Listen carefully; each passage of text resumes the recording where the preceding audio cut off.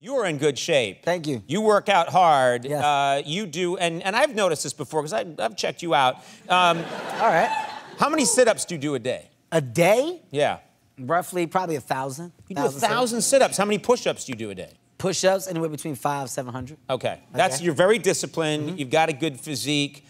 Does your fiance, beautiful woman, is she appreciative that you have such a good physique? Oh, that's what starts it. Yeah, that's what keeps you motivated. See, when you first start working out, your lady starts off and she'll give you a look like, something, right?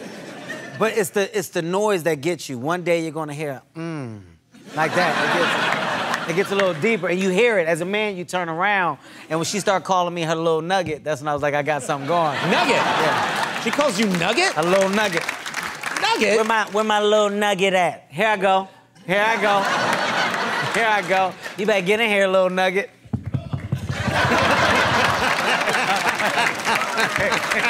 I love that. Do you find that taller women are attracted to you? Yeah, I've had back in my heyday, before I was at this point in my relationship, I'm engaged, about to get married, so I gotta be careful here. Yeah. I'm talking about back in the day. Back in the day. Yeah, well, Conan, I done chopped a couple trees down, they come in tall, but they leave on the stump, if you know what I'm talking about. You're working on a movie and with The Rock. Yes. And it was in the summer, and I just heard that you almost knocked him out. And when I heard it, I thought, was this like a fight scene or something? And how did you almost knock out The Rock? Well, first of all, it definitely wasn't a fight scene. I just want to clear that up. What happened was we were on set, we were on stage, and I really almost killed The Rock.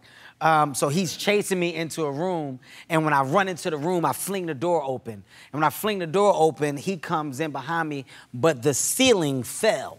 I flew the door so hard because I'm so strong up top. When I flew it, the piece of ceiling fell and hit him on the head and like cracked. First of all, he should have been out. Okay, yeah, but this is what he did. He goes, it hit some cracks. He goes, guess someone's got to fix that. And I'm like, what? What? What?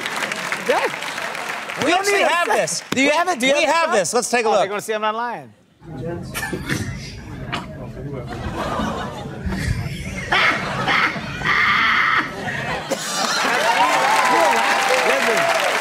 reason why you don't hear him say somebody's got to fix it, that was me taping it on a monitor and I posted it on social media. That's why I was laughing. I laughed because I was like, you're too big to grab your head like this. Nobody